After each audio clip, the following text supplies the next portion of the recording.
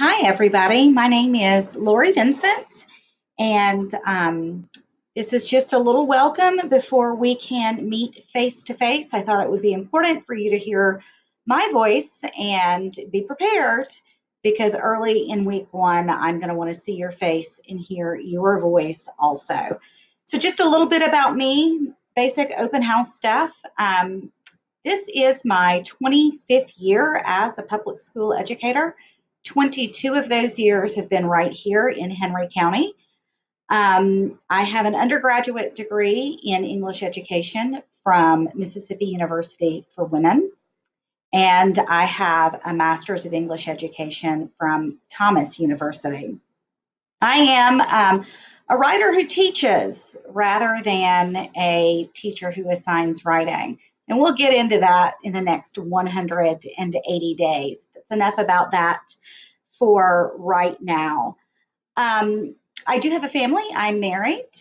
I have two children of my own, and I'll explain that, and then two others that I claim. So my two children are Calvin and Cameron, and they are both Ola High School graduates. Calvin is married, and his wife Hannah is my only daughter-in-law, and she's about to start her second year of teaching here in Georgia. And then my other child is an exchange student that we had that came to live with us about 10 years ago. So three of my four children, Calvin, Cameron, and Gia, all took my class. So I really believe in the class, and I'm truly dedicated to what I do.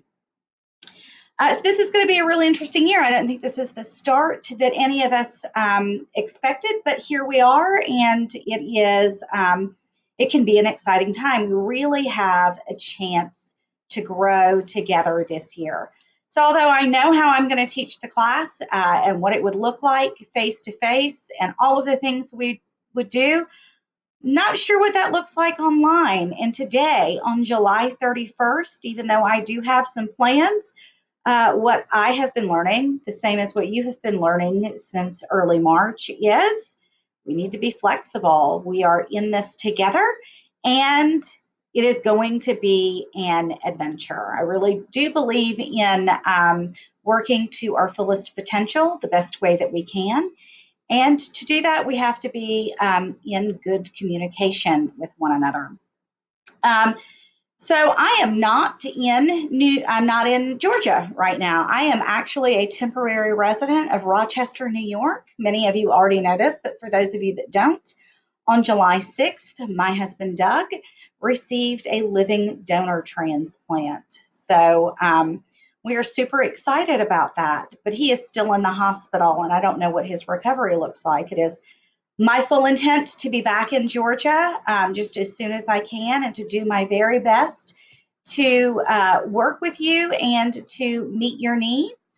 And we will go from there. So this won't always be the background. When I'm back in Georgia, you'll get to see my actual home office. But for now, this is what it looks like in Rochester, New York.